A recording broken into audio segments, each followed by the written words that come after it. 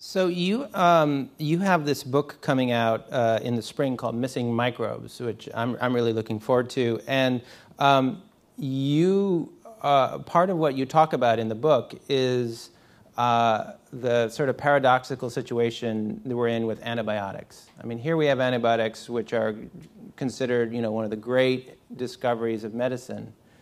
And, they do save many lives, and many of us have taken them, if not all, I guess. But, not only do they kill those bad bacteria, but they can kill the good ones too. So what's your understanding from your research about the effects of antibiotics on the microbiome? Yeah. So this is a big area that I work on, and as you say, many of us have used antibiotics. Recently, the CDC published some of the figures on antibiotic use in the United States, and in 2010 there were 258 million courses of antibiotics. That's 833 courses per 1,000 population, and it's pretty stable. That's every year, and so almost all of us are getting antibiotics almost every year, year after year. And so many of them are important and are life-saving, but not all of them. And in fact, for common childhood problems like ear infections and throat infections,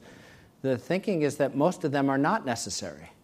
And if they were not necessary but didn't have any cost, then it was no problem. But we are learning more and more that there's cost associated with them, and that some of our work has shown that when we give antibiotics to mice, they gain weight, they become fat, and we're very interested in that. So just to break that down, if I take antibiotics for some kind of infection, let's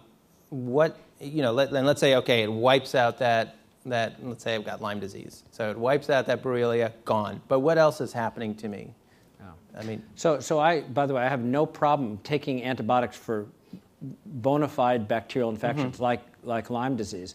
But more commonly, somebody has an ear infection or a sore throat, most of which are caused by viruses, for which antibiotics are ineffective. And so not only aren't you getting any real benefit from it, but then there's the question, what's the collateral effect on all those other organisms? Are we sending some of the organisms to extinction? And we believe the answer is yes.